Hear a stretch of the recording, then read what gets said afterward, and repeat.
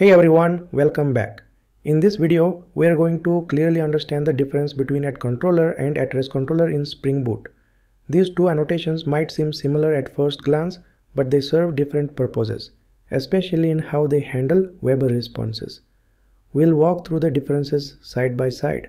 So if you are preparing a Spring Boot backend or building APIs, this breakdown will help you decide when to use which. Let's dive in. Let's start with the main purpose of each annotation. @controller is used in Spring MVC applications where the goal is to return a view, usually an HTML page. It's part of the traditional model view controller architecture where the controller returns a view name and Spring resolves it to a template like a JSP or timelyf file. On the other hand, @rest controller is used when you are building RESTful APIs. It returns data like JSON or XML directly to the client instead of a view.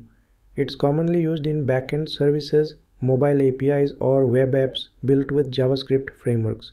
So @controller is for web pages, @rest controller is for web services. The biggest practical difference is in the response. With @controller, if you return a string, Spring Boot assumes it's a view name.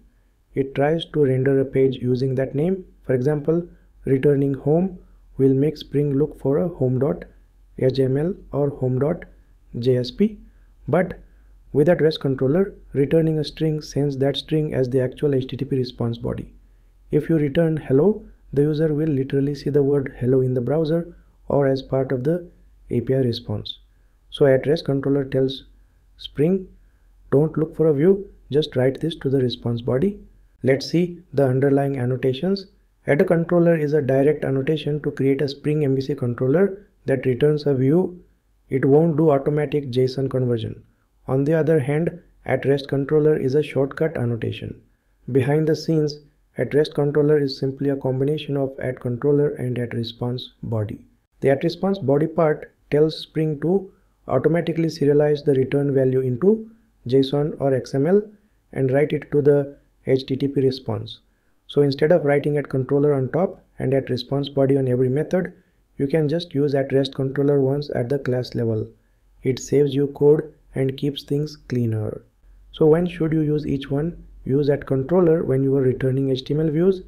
This is great for server-side rendered pages, admin panels, dashboards, or when you are building with timelyf, JSP, or FreeMarker. Use @rest controller when you are exposing data.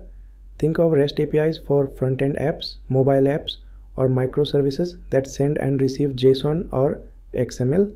So if your front-end is React or Angular, or if you are building API endpoints, you will almost always use @rest controller. Let's compare how they behave with the same return value. If you use @controller and return dashboard, Spring tries to find a view template named dashboard.html. But if you use @rest controller and return dashboard, the response is just plain text. It literally returns the word dashboard as raw output. This small change completely shifts how the app responds to the client. You can mix the two annotations in the same application. For example, your API endpoints can use @rest controller and your admin pages can use @controller. They work together in the same Spring Boot project. It all depends on your specific needs. Just remember, if you are working with views and templates, stick with @controller. If you are returning structured data like JSON, go with @rest controller.